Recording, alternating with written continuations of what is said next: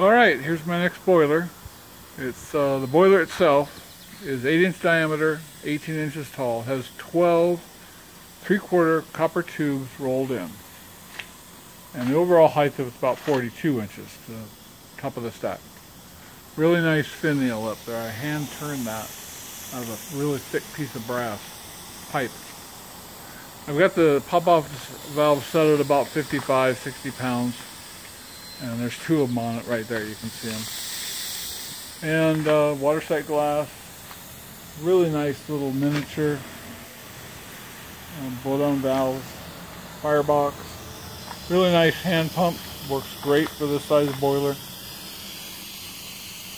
That's the airlock valve over there. This thing works right out of the box, brand new.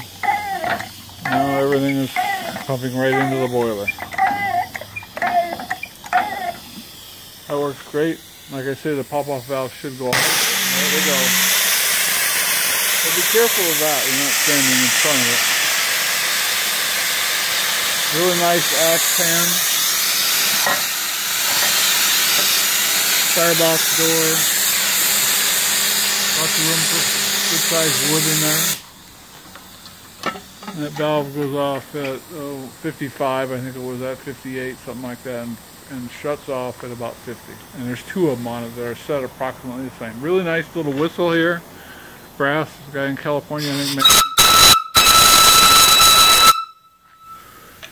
And your engine out is right here.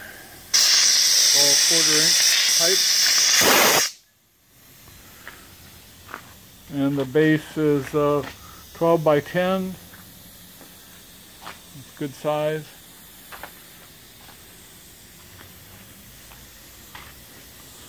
Real clean boiler.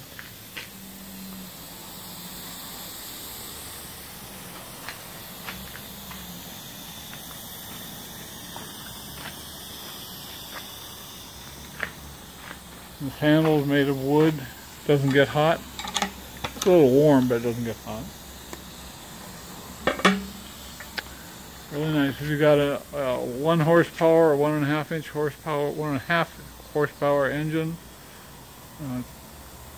Supply enough steam for that. My name is Ross. If you want to give me a call, my number is 206-948-0770. You can also contact me through my Gmail account, anacortes_steam@gmail.com. That's anacortessteam@gmail.com. That's about it.